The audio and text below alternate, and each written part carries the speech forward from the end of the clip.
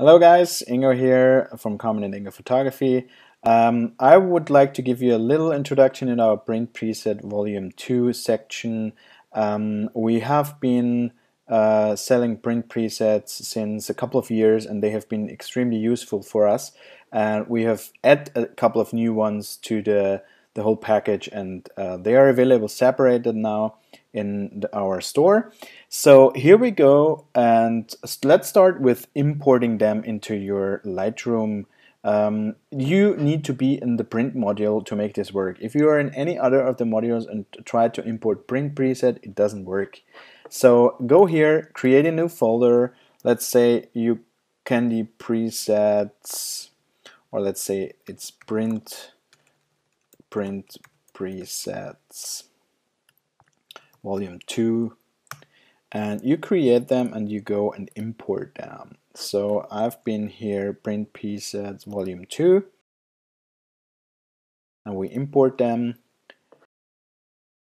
Yeah, and we have another set. We can import them in the version 2 folder, or you can even import your version 2 in the version 1 folder. That doesn't matter, but we just import it here. So we have a whole lot of print presets now here. There are different kinds of. Let me go and show you the ones who are new first. For example, if you're having like a contact sheet and you want like to send out a quick paper, a PDF or JPEGs to your clients to have them to make them have a look at your photos with the name attached on it, you can use that one here. If you rotate to fit, if you decheck that up there, you don't have the full size of the possible area in that contact sheet. But this is depending on if it's digital or printed out. If you have a digital one, we prefer to not rotate them, but make them visible for the user. They're in portrait style, like in your printed sheet. Again, rotate to fit depends on if you want them to be on a printed paper.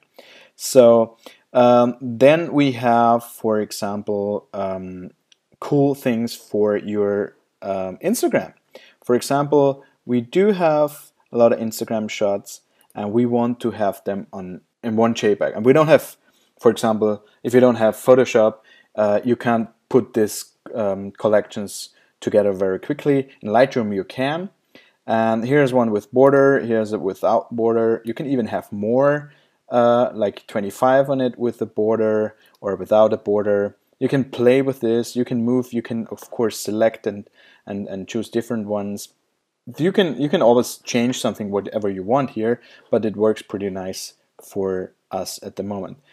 And then there's one more thing we have experienced is that if you're having a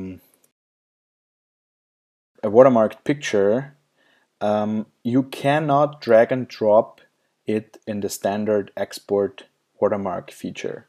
This has its limits, and if you're looking at it, you can choose where you want to have it, but a lot of times you don't have it where you really want to have it.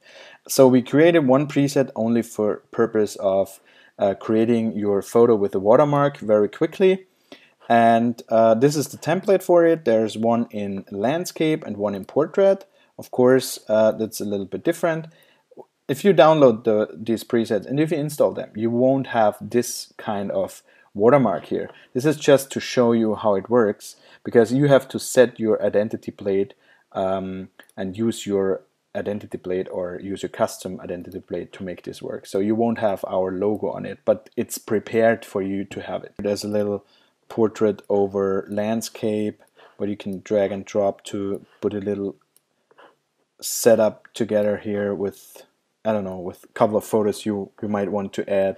And this is a great way, if you don't want how to do it to start with. You can even delete stuff here and make this even wider and whatever you want, and then adjust it with another photo and whatever. How to export this. For example, we have our Lightroom setup for the Instagram photos, and we want a 5x5 Instagram. These are 25 Instagrams with a border, and I go here to print to file, Instagram Candi test. This is a JPEG, and you export it, and if you go into your Lightroom, here is the export, and this is done. It's a little setup, a little easy tool. So this has been the second version. There are a lot of other presets, as you can see. You can try them through. The most used preset for the print module we have is this one, the Candi Combo Portrait, because you simply drag and drop your portrait photos in there to make a side-by-side combination. You print your file and you save it as a test, whatever, JPEG, and it exports it to wherever you want to save it as a JPEG, and this is what you have done in like a fraction of a second to make it look nicely next to each other. This is what you can use for your blog. There are thousands of tools and stuff out there. We use this and it works nice for us. This is just a quick tutorial how we use the Candi print preset. Feel free to drop us a message if you have further questions on any of the social media, and have fun with the presets. They're very, very helpful for us. Give our new Candi Preset Volume 2 a look as well. They might save you a ton of work. Have a good time and see you soon.